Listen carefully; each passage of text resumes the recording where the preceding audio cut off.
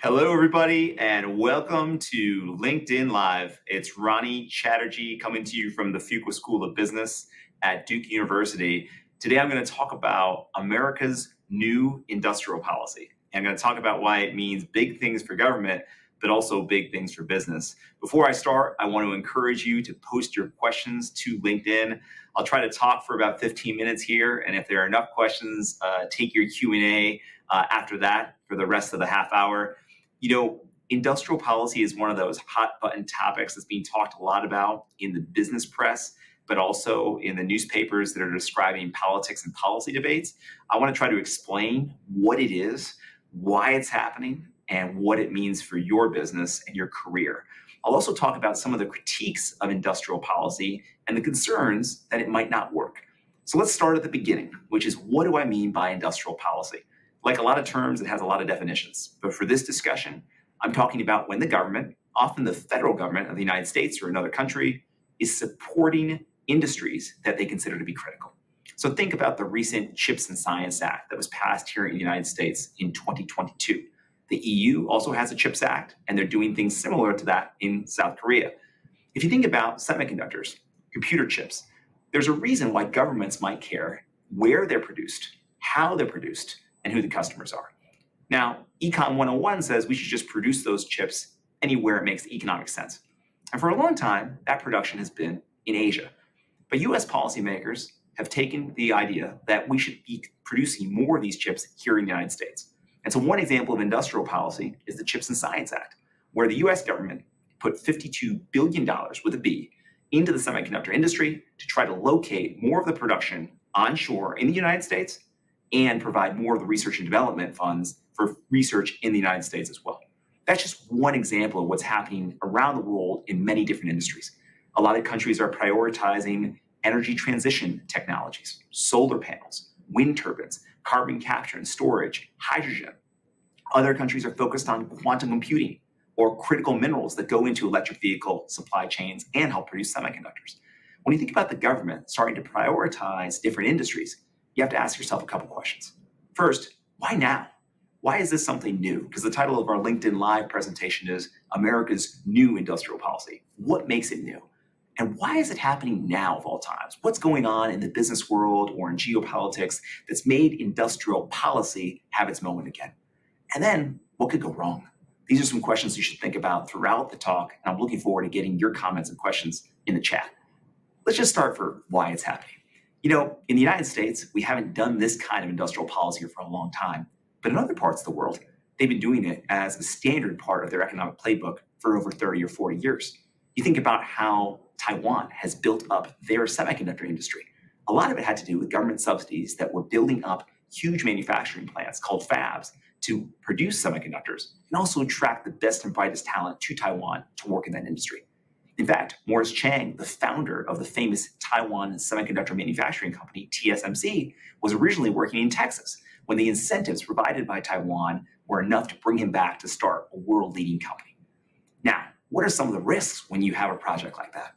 Well, it's not clear that every part of the world can be a major producer for semiconductors or any other product. So when the government puts hundreds of billions of dollars in some cases into different industries, it can be an opportunity for business, but also a challenge in terms of trying to figure out whether they should apply for the money, how they would use it, and whether you can actually build a sustainable business model based on these government supports. At the end of the day, governments are hoping to lay the foundation for new industries, not fund them forever. And so when you think about the Chips and Science Act or the Inflation Reduction Act here in the United States, the idea of industrial policy in the United States is to lay the foundation for new industries and technologies, but hope that the private sector does the rest to keep these industries from becoming permanently dependent on the government. We'll talk a little bit more about that in the risk section. When you think about why it's happening now in the United States, well, in other parts of the world, while it's been used for quite some time, in the United States, it fell out of fashion in the 90s and the 2000s, primarily because of the knowledge that it might be looked at, or the insight, and that it was picking winners in the economy. So if you want the government to allocate money to particular industries, you might say, how is the government going to choose which companies get the money? Does government have the right expertise to funnel capital, which should maybe be funneled by the market in a perfect world, to the industries of the future? And a lot of folks lost faith in the ability of government to make those decisions, and there's lots of examples we'll talk about later of where it's gone wrong. So industrial policy really wasn't something that people were talking much about in the United States over the last 20 years. Something changed, though, during the pandemic. And it started, I think, with the issues related to supply chains. Remember when we couldn't get toilet paper and other kinds of products that we took for granted during the pandemic? All of a sudden, what had become, what it used to be a very wonky term, supply chains, turned into a first-order political and economic issue. Prices of cars went up in 2021 and 2022. In fact, in 2021, the rise in car prices was 1/3 of inflation. If you think about the macroeconomic impact that that had, you start to look at the causes. And why were car prices so high? Because supply chain bottlenecks. It was difficult to get things like computer chips into the United States and into the automobiles that they needed them for. And so you had a lot of dealers stuck with a lot of inventory that didn't have computer chips. You might say, why do you need a computer chip to drive a car? Well, it turns out automobiles, like a lot of other products, are increasingly computerized. If you think about what operates your driver assist mechanism, monitoring the tire pressure, the inverter for the engine, all those kinds of aspects of the automobile depend on chips.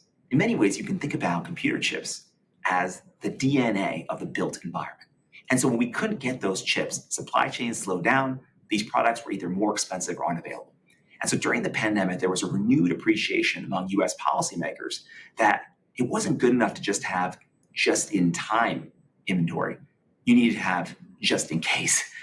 And I know this both from my research as an economist here at the Fuqua School of Business and Stanford School of Public Policy at Duke University, but also because I was in government during that time as the chief economist for the Department of Commerce, where my responsibility was to develop new techniques to help the government monitor and implement supply chain resilient solutions, and then later at the White House, running the Chips and Science implementation.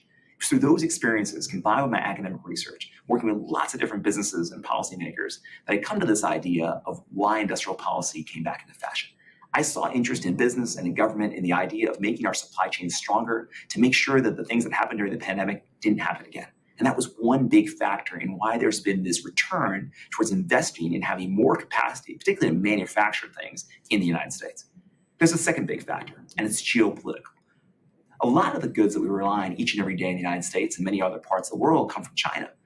As the US-China relationship is changing, so is people's views of those, or so are people's views of that relationship and the reluctance of folks to be dependent on Chinese supply chains. What you see here in the United States is an interest in building back resilience to not just depend on Chinese manufactured goods, but to be able to make more of them here, particularly in industries that are really sensitive for national security. So if you think about computer chips, for example, there's a lot of focus on the use of computer chips in everything with an on and off switch that our military and defense systems use. If that's not manufactured in the US, right, it can be a vulnerability for the United States and its national security. And so the other reason I think there's been a turn towards investing in home, investing in manufacturing, is because of the national security rationale and a changing US-China relationship. So that's why industrial policy has come back. This investment in manufacturing here in the US, I think the pandemic experience and the idea that national security might trump economics 101 in some cases. Now, what does it actually mean for the country and what's happening? Well, right now you're seeing over $688 billion of private sector investment in areas like batteries, chips, electric vehicles here in the United States. And a lot of that is because of two really important pieces of legislation that were passed in the last several years. The first one is the one I talked about already, the Chips and Science Act. In August of 2022, Republicans and Democrats came together in bipartisan fashion to approve $52 billion of support for the semiconductor industry. When government makes a decision like that, both to provide funds, but also loans and tax credits to an industry, it stirs up a tremendous private sector interest in making investments in those same sectors. For a long time, a lot of private sector investors wouldn't look at the semiconductor industry, particularly on the hardware side of building new fabs, because of the economics and it not penciling out. But once you have these incentives, it changes the calculus. And what you're seeing all over the world now, and in the United States specifically, is massive new investments in semiconductors since the Chips and Science Act passed. So since that law was signed into, or since that bill was signed into law in August of 2022, over $200 billion of private sector investment has been announced in the Chips and Science Act. This is the way industrial policy is supposed to work. The idea is that the government lays the foundation by providing tax credits, incentives, or other kinds of support for industry, and then the private sector looks at this industry as less risky, more opportunities for investment, and funnels in the private capital. The ability to funnel in private capital, to crowd it in, is going to be what makes industrial policy work or not. And so government policymakers are paying a lot of attention to what business leaders are talking about, which incentives are working and which aren't. Look at the same issues around the Inflation Reduction Act. The Inflation Reduction Act is one of the biggest climate legislations ever be passed in the United States. It provides hundreds of billions of dollars in incentives for everything from electric vehicles to hydrogen to solar to wind to nuclear. And what you'll see there is those incentives are having the same impact as the incentives had on the CHIPS Act. When you think about sort of the incentives, you're looking at now $77 billion of private sector investment in clean energy manufacturing. You're looking at $165 billion in EVs and batteries. Now, some of that investment might happen anyway, which is a big challenge for industrial policy advocates. You have to be able to show these investments wouldn't have happened without government intervention. And that's difficult to show, and we'll talk about that later in the critiques. But you are seeing a big boom in clean energy manufacturing and investments here in the United States. My home state of North Carolina, where I'm talking to you from right now, is a good example. In North Carolina, over the last 3 years, we've had a massive investment in battery production, as Toyota is going to build batteries in Liberty, North Carolina. You have investments in lithium and lithium processing. Lithium is one of the really important inputs in the EV supply chain, electric vehicles, and that's happening here in North Carolina. And you have all sorts of complementary battery projects and plants across North Carolina that are supported by the Inflation Reduction Act. You also have this idea that you can build electric vehicles here. And so VinFast recently announced a big project, a Vietnamese electric vehicle company, to build electric vehicles here in North Carolina. Some of these things would have happened surely without tax credits. North Carolina is an attractive place to do business, and a lot of companies want to locate here. But some of these companies directly cited the Inflation Reduction Act incentives when they made the decisions to locate here in North Carolina. And if it comes together and these projects complete, you're going to have a huge opportunity to create a new battery belt here in North Carolina. And that's good for everyone, people who supported the industrial policy called the Inflation Reduction Act and people who didn't. Because when you create jobs in new industries like electric vehicles and along the supply chains, you create new opportunities for the people in your region and your state. And that's the other part of industrial policy. It's not just to support technologies that have national security importance. The hope is that it create opportunities for new high-paying jobs. And you're seeing that both in the chips industry and electric vehicles.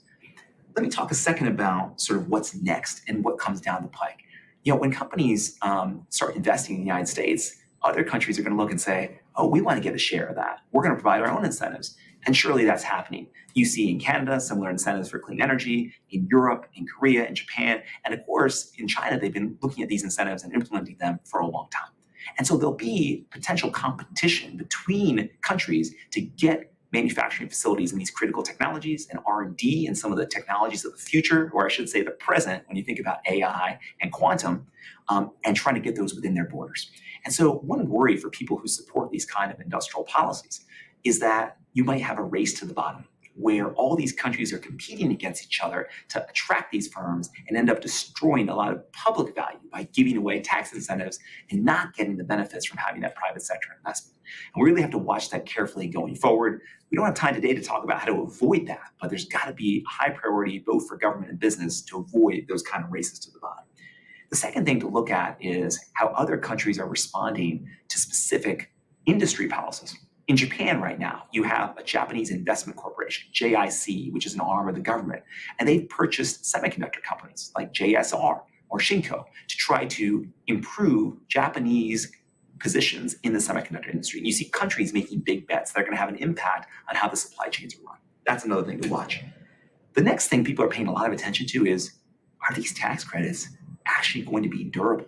You know, President Biden is in office now. He's the one who signed these bills we're talking about. But you'll see future presidential administrations. And we have an election coming up in November.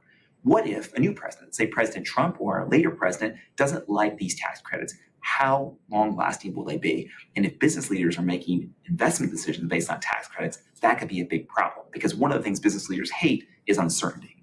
Well, think about it this way. Look at the bipartisan support, both Republicans and Democrats, that supported the CHIPS Act. You see a lot of support for chips being important to national security. And so regardless of what kind of administration is in office now or in the future, you could see continued support for these kinds of incentives. The Inflation Reduction Act had a different configuration of supporters, only Democrats who supported that bill in 2022.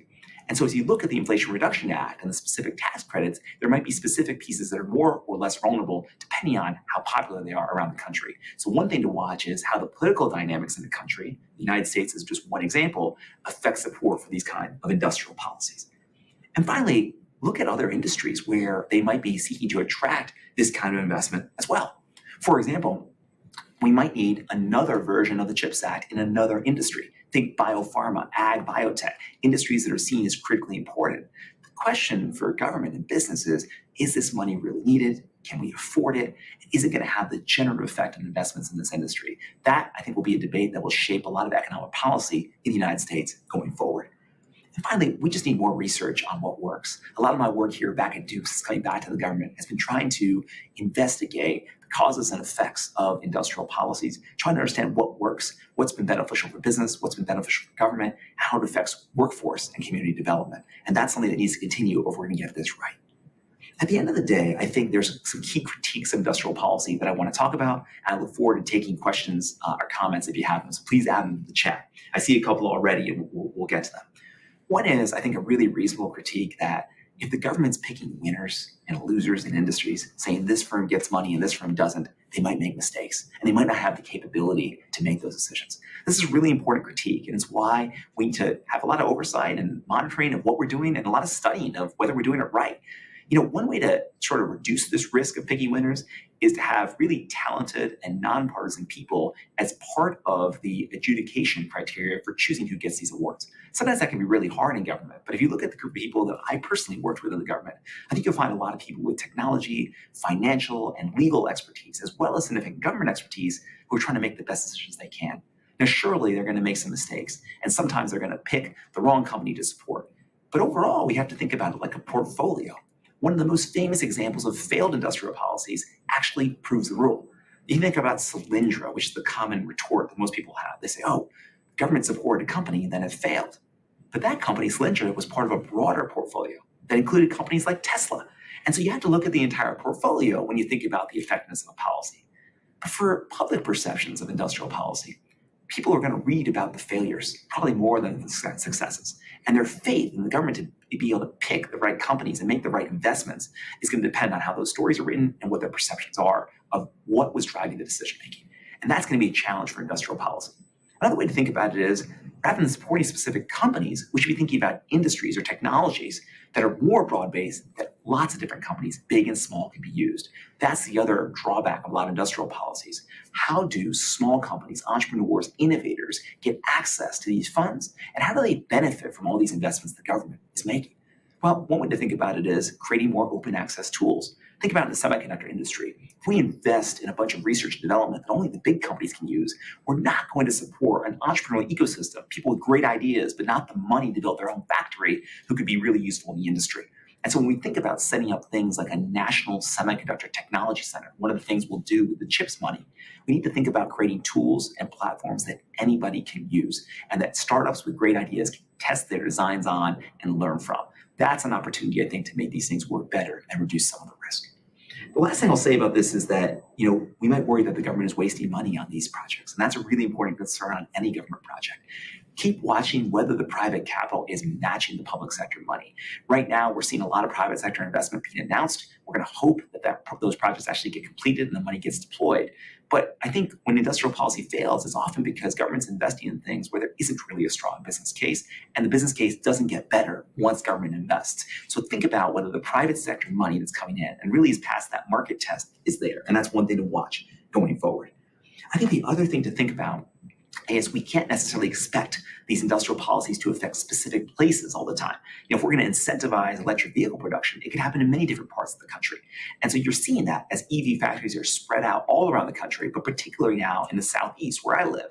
And so trying to target the specific places with these policies can be really difficult and a challenge for industrial policymakers as well. And finally, when we've done these kind of policies before, we've often, particularly in the post-war era, we haven't thought about communities that are left behind, and we haven't thought about carbon intensity, right? If we use industrial policies and end up with a bunch of more carbon-intensive industries, we're going to create new problems and exacerbate existing problems. And if we leave communities behind, as we did in the past with big infrastructure investments that split communities like the ones that I know in North Carolina, you're going to have challenges in terms of implementing this with fidelity and seeing the benefits that to accrue to all kinds of people. And so one of the things for policymakers to think about when they make investments in semiconductors or they make investments in electric vehicles is, who has the opportunities to get these jobs in the future? What kinds of programs are there in our communities to get people an on-ramp into those positions? Or are you just going to create benefits for people and regions that already have them? That's a big question that they should ask going forward, and some things to think about going forward.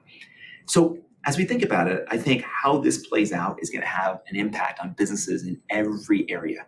Whether you work at a company in one of these industries, producing semiconductor chips, electric vehicles, or batteries, or whether you work in the companies that are advising these companies, thinking about consulting or providing finance or financial services. So whether you're in any of those industries, which are the top ones for MBAs, right? Tech, finance, consulting, I think you're going to be interacting with the impact of these policies. So something that starts off being very much of a government initiative ends up having its impact in the business community more than we ever could have imagined. And when you think about the decisions that CEOs are making every day, they're deciding where to locate, how to use tax incentives, whether to apply to governments for grants and funding. And if you think about the trajectory of the industries that you're interested in, whether it's AI, quantum, or the energy transition, all of this is going to be affected by these large investments in industrial policy. So as you think about your career, you want to both think about where those investments are going, the impact on their communities, and which firms and potential employers for you are the most interested in those funds and leveraging them for maximum benefit, both for the private sector imperative, but also to create more benefits for the communities they operate in. With that, let me turn to a couple questions that I'm seeing on LinkedIn, and looking forward to getting more of your thoughts and comments on here. So I think that one question that came up, which I think is a really good one, is we have an economic playbook right now. And Shagufta, this is a great question about sort of implementing or including that basically we're going to implement policies, but how do we focus on not just policies at the federal government level in Washington, D.C., but policies at the community level where I sit right now in Durham, North Carolina. And I think what you're probably getting at is the idea that sometimes these things sound great in theory, but in practice, they don't always work. I think the key thing starts with communication. When I worked in the government, a lot of my work was going around and having pretty apolitical discussions with people about, hey, here's where the money's coming. Here's what it means for you. Here's how you can be ready. And readiness can have to do with the way community colleges and local foundations and even K-12 education are thinking about training students and giving them the education expertise they need to thrive in this new economy. If you know certain investments are coming to town, and you see this all around North Carolina, where I know best, you see all the different community institutions clicking into place to take advantage of it. So you can't have a battery belt in North Carolina where you're producing all these batteries and electric vehicles if you don't have the training from community colleges like Durham Tech, Wake Tech, and others. You can't have it without changing the way we do K-12 education and putting a focus on these areas and giving students information about these jobs. And you also can't do it without supportive zoning, permitting, other things can be really important for the manufacturing industries of the future. And so what you're seeing now, and on the philanthropic side too, is a lot of focus on how do we create that ecosystem so that community development needs to happen and the community investment that needs to happen actually works. And Jagupta, I think the communities that do it best are going to be the ones that attract the most investment. A good question from Johan about how do we maintain oversight. Very, very important. I think for people who are advocates and want this stuff to succeed, people who are opponents and think it's a bad idea, both should agree that we need to have transparency. We need to understand what we're doing and why we're doing it. Because if the government is seen as giving money to politically connected firms or people that are big donors to campaigns or in the right states, people lose faith in the whole policy framework that's supposed to benefit the entire country. One thing we can do is try to provide more transparent data from the government about where the money's going. The Biden administration has an Investing in America website that has a fantastic map of where all the investments are going. The other thing is we should have information about those tax credits and grants that are publicly available, which they are, but also explain through webinars, community meetings to make sure people understand actually what's available. The last piece, and you get to this, Johan, with your point about impact measures, man, when I was working on the CHIPS Act, one of the things I thought about most was how do I tell people what our goals are in a clear fashion, ex ante, before we start the program, so that when we deliver or don't on these promises, people are going to be able to judge it for themselves. A lot of times we pass these laws, we move the goalpost, to use the football analogy, and we say, oh, we succeeded. Look what we did, without really being true to the original mission. What we did in February of 2023 was we released a report from the CHIPS office in the Commerce Department that basically laid out very specifically what the goals are for the CHIPS and Science Act. You'll see that across some of the other different pieces of legislation. But when it came to the things I was working on, we released that report that said, look, we want to build 2 leading edge clusters for semiconductor manufacturing in the US. We want to have a certain level of memory and a certain investment in R&D in particular areas. We laid out very clear criteria and a rationale for why national security was going to be a really top priority for how we made those decisions, the number one priority. And so as we thought about those things, we released them, even though there was some risk in that, because we wanted people to know how to judge our work by. And so I think being transparent on the front end is really important. Johan, it doesn't mean that these things aren't going to be controversial. It doesn't mean we're not going to have honest and well-intentioned debates, and there's going to be a lot of political back and forth. But I think one way to do it is set out the criteria beforehand, and you're probably going to get a little more credit for when you succeed and maybe a little more grace when you fail.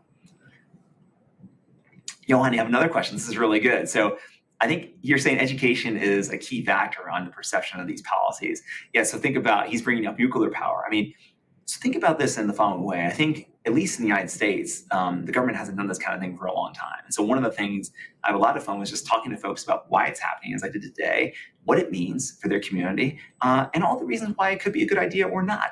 I think if you explain to people, people can judge it for themselves. And if they see the changes in their community that are positive, and they think that the cost benefit is worth it, you're going to have sort of more support for these things in the future if it's important to the United States or other countries.